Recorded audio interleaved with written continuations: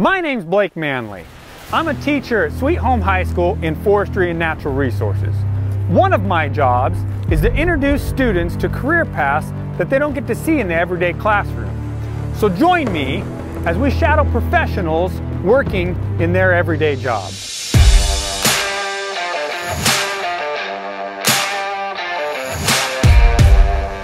Big one. Beautiful fish. In this episode, we will follow two fish hatchery technicians, Brett and Ryan, as they work at the South Santiam Hatchery. They will be spawning and raising fish for the future generations. So join us for another exciting episode right here on Manly Jobs.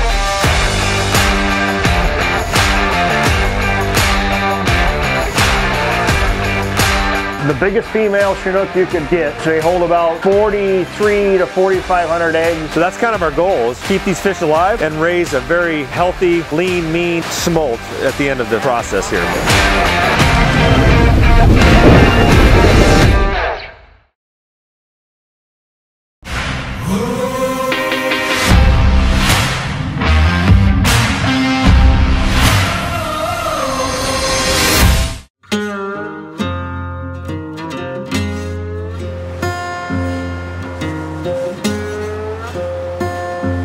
On a cold morning in early December, Brett and the crew prepare for their spawning day. These fish have had one heck of a journey just to arrive here at the Foster Dam.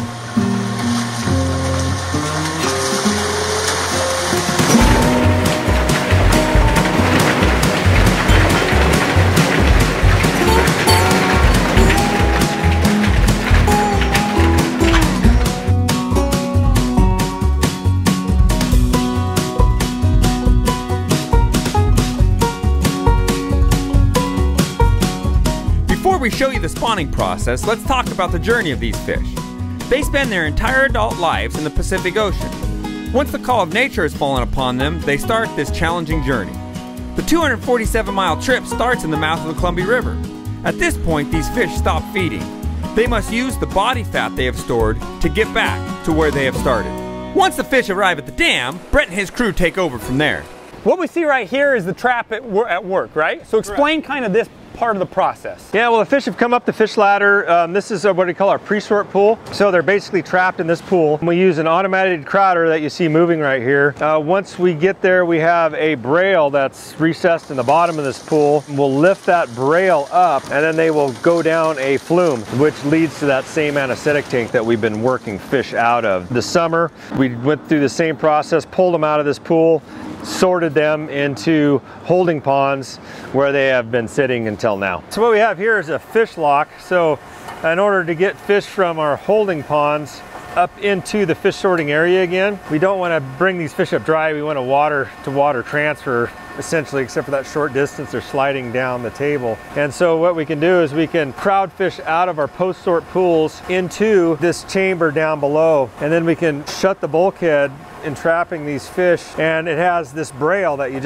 the fish are dumping off of recessed into the floor. And then if we get a good tight seal on that bulkhead, we have a pump down there, and that's what I'm manipulating here with these knobs. We can bring these fish 20 feet up in a column of water, and then once we get to the top of the table here, we can regulate the water to where it stops. We're not overspilling into the anesthetic tank, and then we can just lift these fish, go directly from the water onto the table short distance into the anesthetic tank, and it really reduces the stress, prevents injury. Right. First order of business is sorting. Brett and the crew have already spent time sorting out the males. The females must be sorted twice. Here we see special guest Principal Ralph Brown helping with this process. Some fish are not ready to spawn yet, but a ripe female's eggs are loose in the skein and the fish is ready.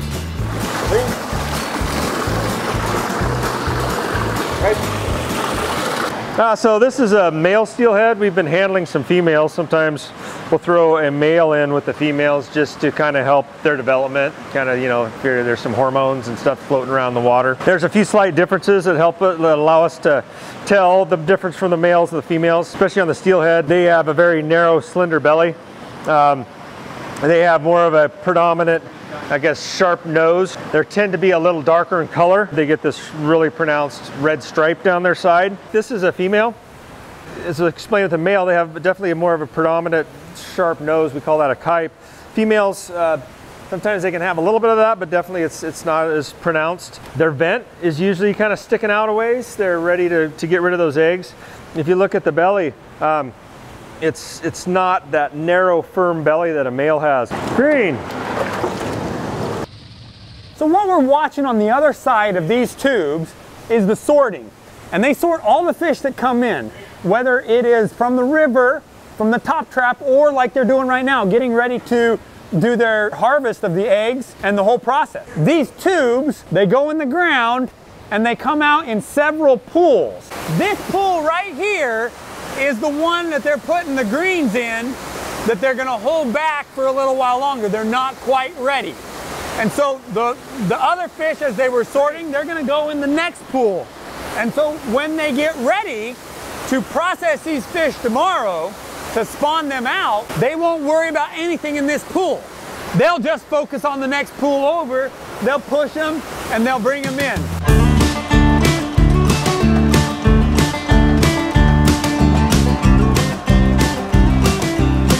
Spawning day has arrived. The journey has ended. Brett and the crew are prepared and ready to spawn these fish and complete their life cycle. Step 1 is working the males and extracting the milt.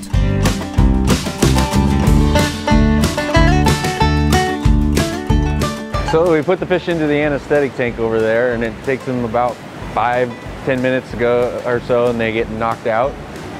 It just puts them to sleep. It's non-harmful. After the fish have completely gone out and are anesthetized, the guys are grabbing a fish. We're really watching our water. This sperm is going to sit for maybe up to 2 hours by the time we get some eggs in buckets and start the fertilization process. We're wiping off the bellies of the fish, careful not to introduce any water into the sperm cups. After we get the sperm in the cups, they'll go on ice, and then as long as the sperm has oxygen and is kept cold, it can live for many, many hours. Once we get all the sperm taken, then we'll go ahead and crowd some females out and start getting the eggs.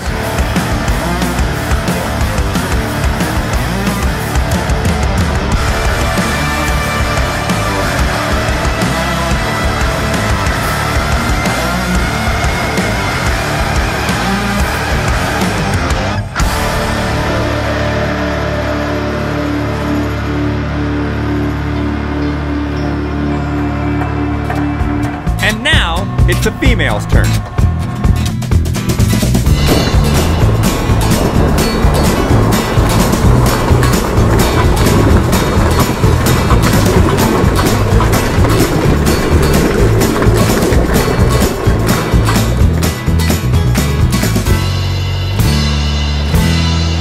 And this is just a hand disinfectant that we use while spawning. We're just trying to limit anything from happening that might infect the eggs and cause bad fertilization or the juveniles to get it as they grow.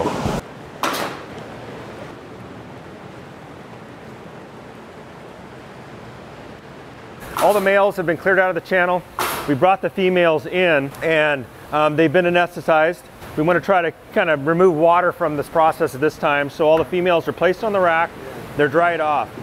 And then we've got somebody spawning. We have a specialized knife that we use to rip the belly, and he's making an incision up the belly and removing those eggs.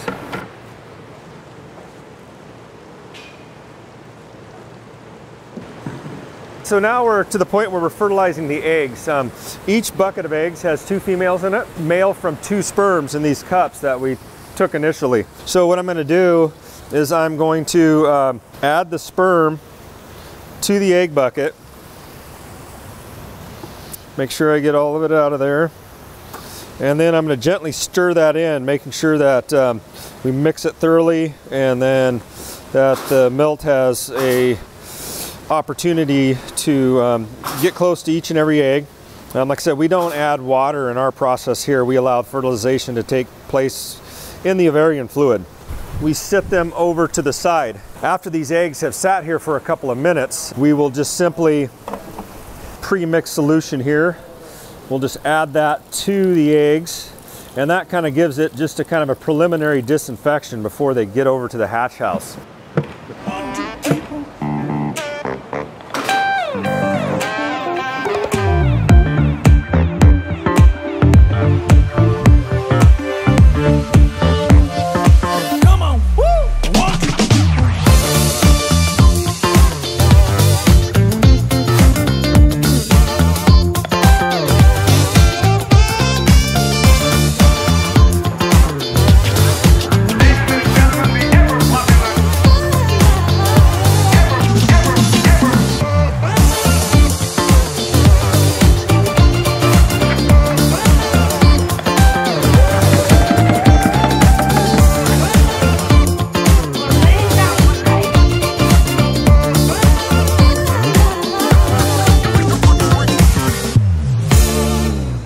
And these are preset to 4 gallons a minute. They're sitting in the iodine solution for 15 minutes.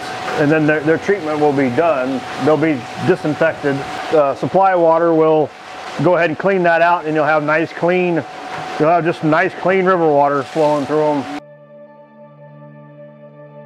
After a few months of incubation, the new life begins.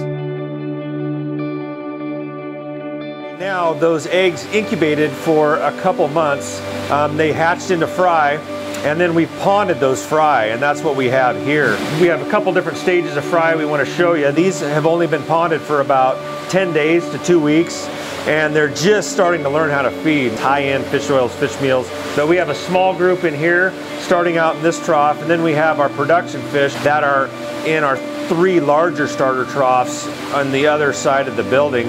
And those fish have been ponded for about a month and a half and on a warmer water supply. These fish are a cold-blooded animal. Water temperature will affect their growth rate. And we have a couple different water sources. One of them is from a well that has warmer water, and we can mix those water sources to accelerate the growth. Each year, this facility incubates 3.5 million eggs. The process of raising the fish to small stage takes a year and a half. They release 120,000 steelhead here and over 1 million Chinook salmon annually. An additional 120,000 steelhead are raised for the North Santiam River. As the fish grows, they need more room. At that point, they are transferred to the bigger ponds. One of the most important jobs of the technician is to monitor the health and growth of the fish. Here we see the crew doing the first part of that process, weighing and counting.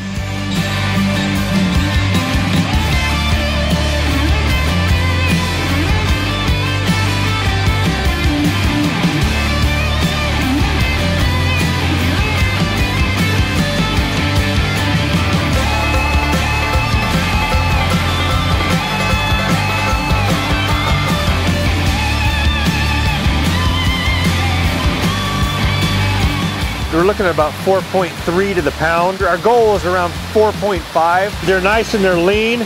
They're starting to lose some of their scales, which is a sign that they're ready to go to the ocean, that they're smolding. So as of right now, they're looking really good, and then we'll see what the size is. The next step is to sample the fish lengths.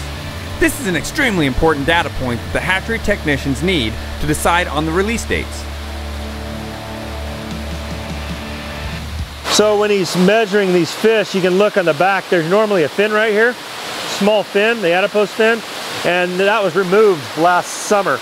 And so that's one of the things we'll look for, and then he'll call off a length to me. 225. And then we'll keep track of that, and we'll compare it in relation to the weight of the fish, and that, like I said, that gives us our condition factor. 260. Probably for this whole release, we'll get like 300 lengths randomly, and what we'll be able to look at is we can look at like size trends between, like, say 190 and 230, and as you can see, our fish are really falling nicely into that category, which is telling me as a facility manager that these fish they're right at that size where they're ready to go to the ocean. And you know, we've kind of done our job as hatchery technicians of raising these fish and getting them ready to make that journey. The data collected here is used across the region for many purposes. Some of those purposes include funding and research.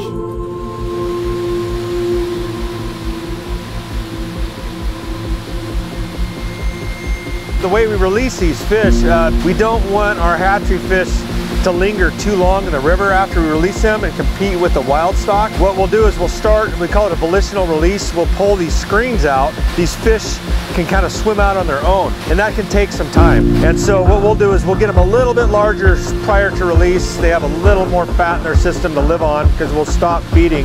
So that's kind of our goal, is keep these fish alive and raise a very healthy, lean, mean smolt at the end of the process here. In order to be a fish hatchery technician, you need to have some post-high school education. That can come in 2 forms. 1, a 4-year biologist degree, or 2, you can do an 18-month hatchery tech program at a community college. Here in America, we're blessed with facilities like this. Anglers benefit from it, economics benefits from it, families benefit from facilities just like this. my little girls love to go fishing. Without fish hatchery technicians in this occupation, we wouldn't be able to sustain the amount of fishing, recreation, and economics that comes from fish today. And I hope that you continue to support hatcheries just like this one for our future generations.